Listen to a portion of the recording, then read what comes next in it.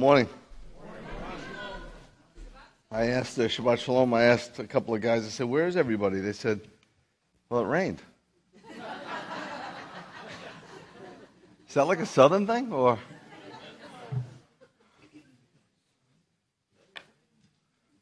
That doesn't happen at football games, does it? People still go in the rain? Uh-huh. You get it, right? Yeah. So I'd like to read you a psalm it's an incredible psalm. It's, if I had to say one of my favorites, this would be right up there, if not my favorite. Singing this psalm, the people, because they're songs, psalms are song. It's basically Israel's hymnal. Singing this psalm, the people are celebrating God's law, which is something you never hear anymore in Christian circles, right? And if you do, it's always a negative connotation, which is, to me, it's like beguiling how Satan was able to pull that off. But when they sing this psalm, the people are celebrating God's law, and they're celebrating as his supreme revelation of himself. God and his law are one, guys. If you want to know what God was like or is like, look at his laws. That's who he is. It's a revelation of himself. That's why the Word took on flesh. It was the law that took on flesh and dwelt with us. It says, and basically the psalm is kind of short, but I want you to know there's a lot to it. There's 2 volumes being spoken here. The first volume shows God as the mighty one, the creator, and it reveals his power. And then the second part of it reveals him as the one who enters into a covenant relationship with us. God is giving us his law just as you would tell your child when they're 2 years old, look both ways when you cross the street. Why are you telling them that? Because there's this 4,000-pound machine that could kill them if they don't. You're telling them that to protect them and prosper them and make sure they maintain peace, right? It's a sad state of affairs when believers don't see that. When believers don't see that God's laws are ways of pleasantness, peace, and protection. If you think of some of your worst times in your life, it's probably when you were being disobedient to those laws, not obedient. So I don't get it. I don't understand it. I don't think I don't think Christians really believe that, but for some reason, I don't know. There's some negative connotation to it that I can't figure out how it manifests itself in the body of Messiah. It says, the heavens declare the glory of God. The dome of the sky speaks the work of his hands. Every day it utters speech. Every night it reveals knowledge. You've probably heard sermon after sermon on YouTube and everywhere else about the glories of the galaxies. You know, that basically, what does the naked eye see? How many stars? 5,000. And with a basic little telescope, you see 2 million. And the Polymer telescope in San Fran, you see billions of galaxies. Billions of galaxies. So we know this is like astronomical. That's where we get that term from. And so we know that simply by looking up, a man can know there's a God. Just by looking up at the sky. It says, without speech, without a word, without their voices being heard, their line goes out through all the earth and their words to the end of the world. This is called the Sermon of the Stars.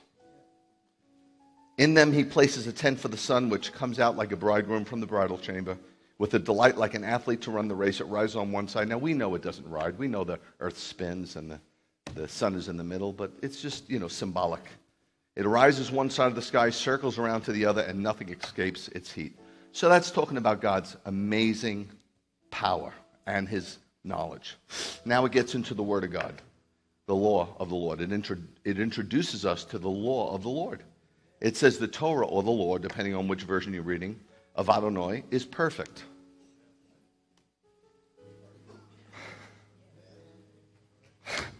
Where do you go from there? But the beautiful thing about this is it lists 8 excellent qualities. And of course, 8 is a number for new beginnings, which means every time you obey the Lord, it's like you're new again. It's amazing. It says the Torah of Adonai is perfect, restoring the inner person, restoring the soul, restoring your decision maker, restoring the seat of your emotions. The instruction of Adonai, which is another word for the Torah, is sure, making wise the thoughtless. So it brings restoration, it brings wisdom. Who can't use that? The precepts, of course, another word for the law of Adonai, are right. Rejoicing the heart. Makes one happy. Brings joy. The mitzvah, again, the commandment of Adonai is pure. Enlightening the eyes. The fear of Adonai is clean. Enduring forever. The rulings of Adonai are true. They are righteous altogether. More desirable than gold, than much fine gold. What the psalmist is saying here is that in order to find its treasures, you got to dig. You can't do guys, you can't do a drive-by. I'm sure there's people in here who haven't read this in a week, maybe a month.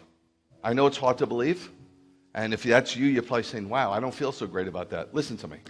I had a pastor call me yesterday and say, you know, I know this guy in so-and-so, and he's very dynamic, and he's a good communicator. I almost threw up. He's a friend of mine. I told him, I said, you're going to make me throw up. He said, what do you mean? I said, do you think any time Yeshua spoke, anybody said, he's really a dynamic speaker, and what an effective communicator. Yeshua had the full anointing of God. He received the anointing beyond measure. So when he spoke, all his words were anointed fully by the Holy Spirit. Every time he spoke, it was either kill the messenger or embrace the message. Every single time he spoke, it was either kill the messenger or embrace the message. I don't care where you go. If that is not happening, think about going somewhere else. Unless you want to stay the same. And the sad part about staying the same, my friend, is you can't. God is on the move, so you're either moving towards God or away from God. You can't stay still. There's no moment frozen in time.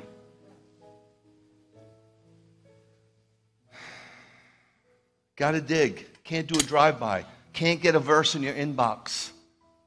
You can't, you can, but it's insanity. It's spiritual insanity. It says the word of God is sweeter than honey or drippings from the honeycomb. Look, I don't know about you, but I love honey. I drink honey right out of the bottle. We go through honey in our house like crazy. I love honey. I hate tea, but I have tea just to have honey. But the purest honey is that which drips from the comb rather than being pressed out. If you press the honey, it's not as sweet. You got to be patient. You got to listen to what the psalmist is saying. This thing is dripping with pure honey, but you got to take your time. You got to dig and be patient with the word of God. Guys, I'm crying out to you. I'm crying out to you in a time when people have no time for the word of God, but they have time for nonsense. Nonsense.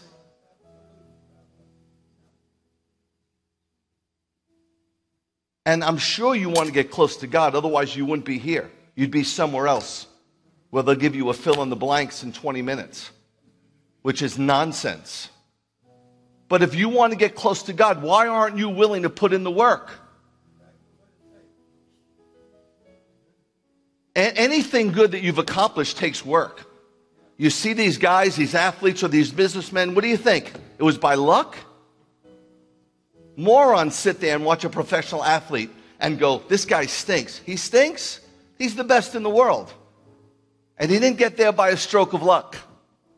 It was incredible, arduous work. Rabbi, I really want to get close to God. You do?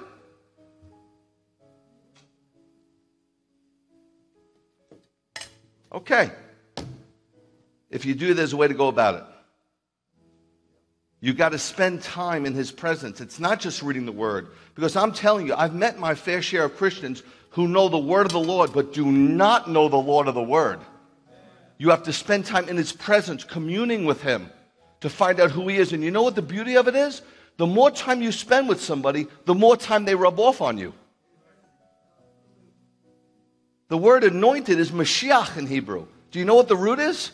Moshach, which means to rub, to spread, or to smear. If you want God to rub himself on you, you can't do it from a distance.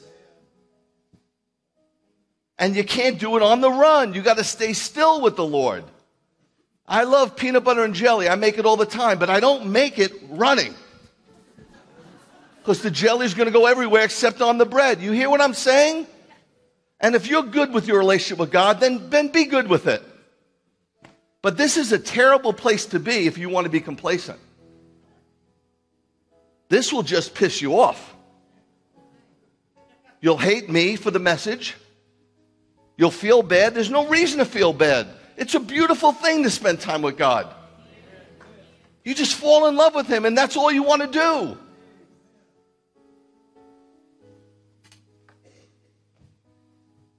Through the word, your servant is warned. Don't warn anybody today. Tell them everything's okay. Do you have any idea how unloving it would be for somebody to get a test and it come up positive and the doctor said, just tell them they're fine? The Word of God's like a spiritual x-ray. Nobody's fine. But what a beautiful thing to press into sanctification and to draw closer to God and see God actually changing your heart and your soul. It's a beautiful thing. Look, I don't know. Some people want to be great athletes. They want to be great businessmen. They want to be great singers, and there's nothing wrong with that. I want to be like Yeshua. I don't know about you.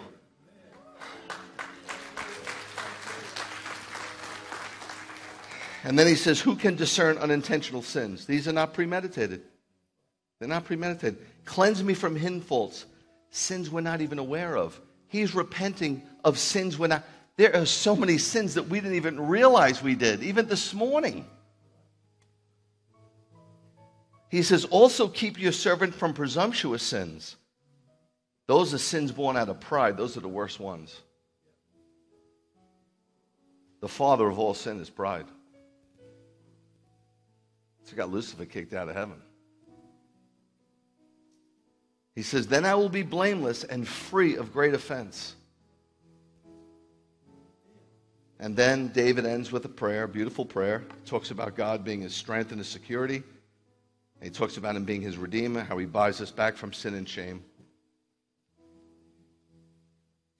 He says, may the words of my mouth, once he gets through this, he's amazed at God's power. He's amazed at God's intimate covenant relationship. He talks about how the Word of God is just overwhelmingly beautiful and pure and perfect, brings on wisdom. Then he repents, which is always good. And then once he's all cleaned up and he's ready to go, he goes, may the words of my mouth, may what I say, and the thoughts of my heart, because it's thoughts, words, and action,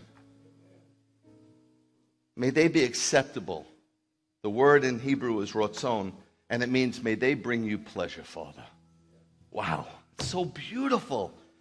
Oh my goodness. David's saying, may they bring you delight. May the words of my mouth and the thought of my heart be acceptable in your presence. Adonai, my rock. Adonai, my redeemer. Hallelujah, 1,000,000 times over.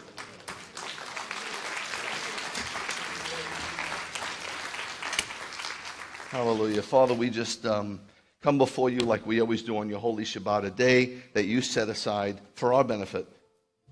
I don't believe for a minute that the Jews kept Shabbat. I believe that Shabbat's kept the Jews. I believe that you gave it to us as a heritage, as a delight.